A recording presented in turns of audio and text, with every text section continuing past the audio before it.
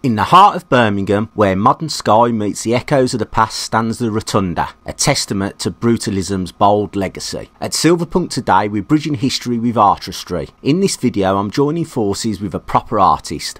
A talented young lady named Becky has asked me to collaborate with her to create some silver tiles by using my sandcasting process. This is going to be awesome. Inspired by the stark, raw beauty of Birmingham's concrete jungle, and particularly by John Poole's mesmerising Rotunda relief, we're about to embark on a creative endeavour that salutes this spirited era. John Poole was a remarkable artist right here in Birmingham. He's famous for a huge piece of art called the Rotunda relief. It's a big round mural that he made for a bank back in 1963, and you can still see it today on the first floor of the Zara store in the Bullring. This artwork isn't just large, it tells a story of hope and the city's bold taste in the 60s, back when they loved this style called brutalism.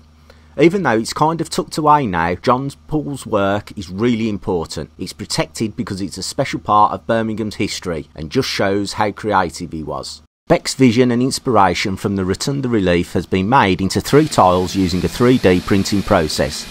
They draw from a time when art intertwined with architecture, when cities rose with hope and strength from the ashes of war. And now, with sand and silver, we're set to pour new life into a piece of that visionary dream. It's more than just a mere silver tile, it's a homage, an artistic echo of the Rotunda's once hidden treasure.